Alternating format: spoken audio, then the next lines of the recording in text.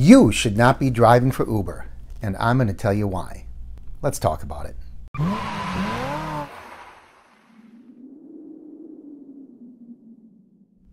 Hey everybody, Mark here with Ub-erX.com.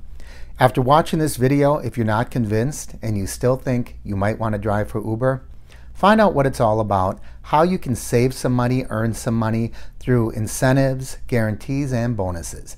Go to Ub-erX.com and sign up. And please, use my referral code. But in this video, I may convince you not to drive for Uber. Why would I do that?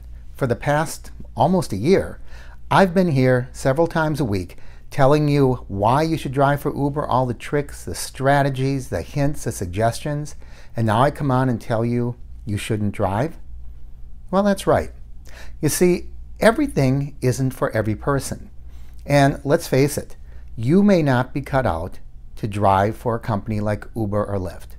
In this video, I'm going to talk about several reasons why you should not drive for a rideshare company. So let's get started. The first reason is you're intimidated by traffic. Now that sounds kind of silly, but I know there are people that are thinking, well, I'll sign up and I'll just drive around my neighborhood. I'll just stick to the side streets. Here's the problem with that. Until you sign up, you may not be aware of it, but we don't know where any given ride is going to take us. When we pick somebody up, we're in the dark. So if you are not ready to take somebody any place they want to go, I mean within reason, right? But you don't know if you're going to go north, south, east, west, if you're going to be driving 20 miles away or 2 miles away. We really don't know that. So if you think, well, I'll just stick around my neighborhood and pick up a few extra dollars, this is not the job for you because you don't know where the rides are going to take you. No self-discipline. I think this is a big one. Those of you who watch me regularly know that I'm a real advocate of driving with a regular schedule. If you have a real job, a day job, you are told when you have to be at work, what time you have to punch in, what time you have to punch out, or, you know, I'm just using that term figuratively, of course, but you are given a schedule. When you drive with a company like Uber or Lyft, you're not given a schedule. You are on your own. And so it's up to us to create our own schedule.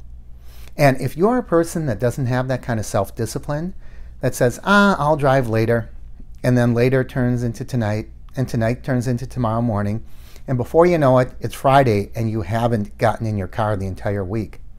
Well, if you're that type of person, that procrastinator, this is probably not the job for you. You have to have a certain degree of self-discipline if you're going to be successful as a rideshare driver. You don't like alone time. Now, this is really important because you're going to spend 6, 7, 8 hours at a time, maybe longer, in a vehicle largely by yourself. Yeah, you're going to have riders that are going to come in and you're going to have conversations occasionally, but sometimes those conversations are going to be over your shoulder, talking to people in the back seat of your car. Many times people will get in, they'll put in their earbuds, they'll turn on music and ignore you completely. Sometimes people are talking among themselves and you're just sitting up front, almost invisible. Then there's going to be those times in between rides. So if you're the type of person who doesn't like alone time, this is absolutely not going to be the job for you. Easily bored. Now there is nothing that can bore me. But there's a lot of people, and I've seen it. I know I see it when I go to places like airports and other staging areas. They sit around and they do nothing. Again, if you've watched my videos, you know that I'm a real advocate of keeping busy and doing things and keeping your records and cleaning your car and doing things between the pickups. So I stay real active. I can't imagine being bored between rides, but if you're the type of person that's going to just sit in your car and do nothing and maybe turn on the radio and listen to music, unless you really dig music, you might get bored. And if you bore easily, this might not be the job for you. On the other hand, if you are like me, you're going to find plenty of things to do. I mean, I'm always thinking about what's my next video going to be. Sometimes I'll be recording those videos. I have yet to bring along my computer and actually edit the videos in the car, because if I get a ping, I don't know what I would do with that computer. I guess run it to the back of the vehicle. I haven't done that yet, but why not? One of these days I might do that as well. So you could bring a book to read. I guess you could bring a movie to watch or something. But if you get bored easily, you might want to consider another line of work. Get rich quick. This is not a get rich quick scheme. You're going to work. You're going to work smart. You're going to work steady, and it can pay off. But if you think that you're going to just be seeing thousands of dollars pouring into your bank account without any work, no. Remember Shady Jade, our friend from SciQ, who tried to dissuade you from doing anything with Uber because it was a scam? Those are the words she used. It was a scam.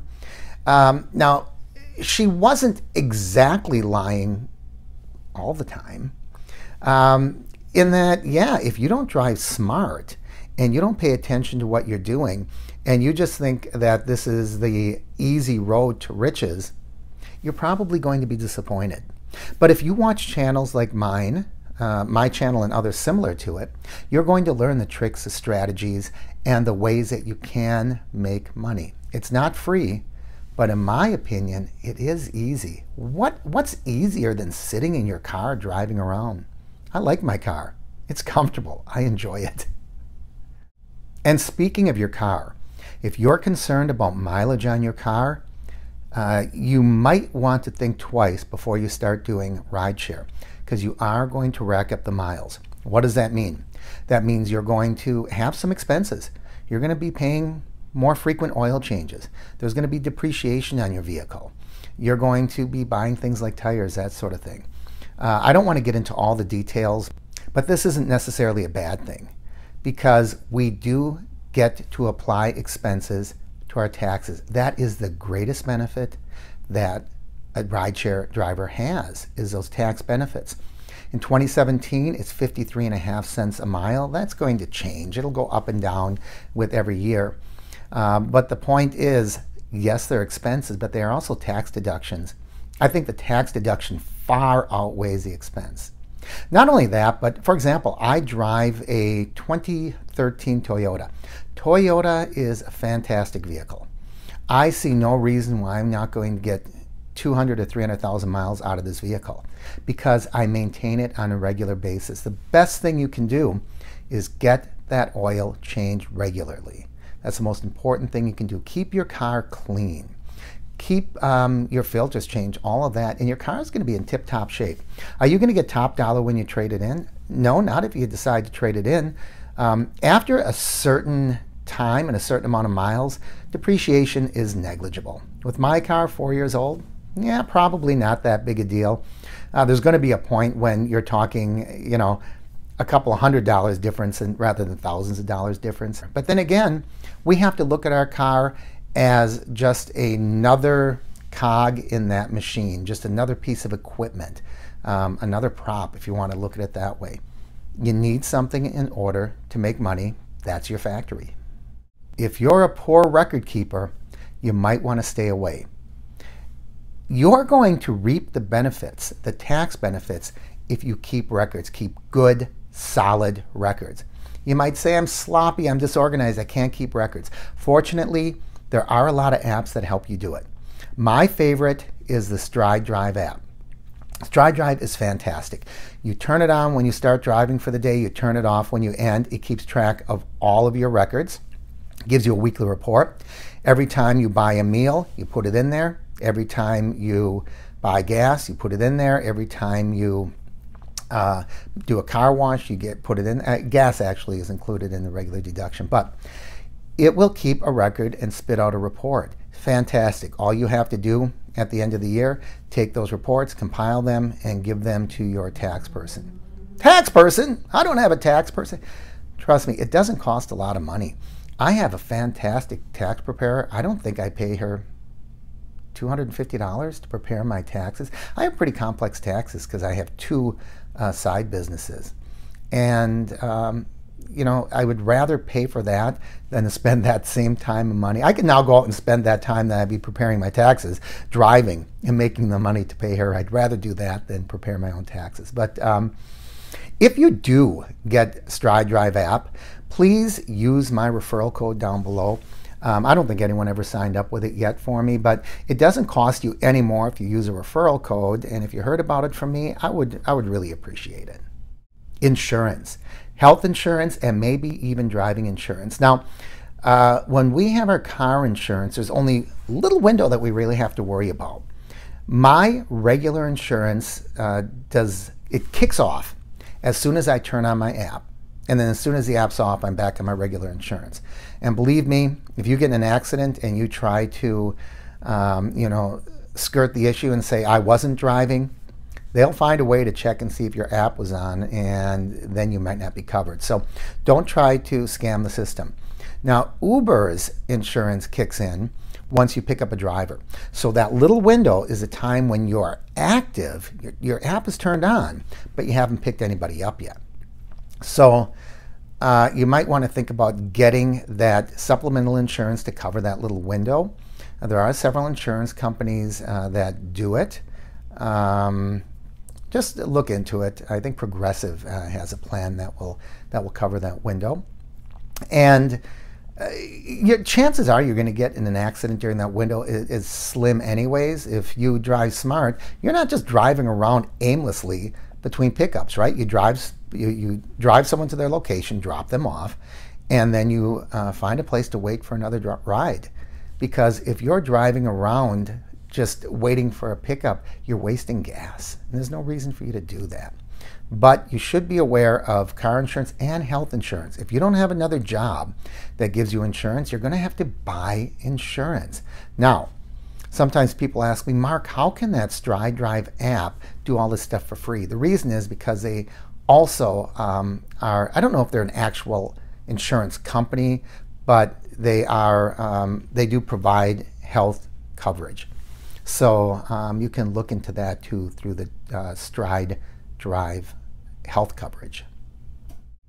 Are you easily discouraged? If you're easily discouraged, this might not be the job for you, because this has highs and lows.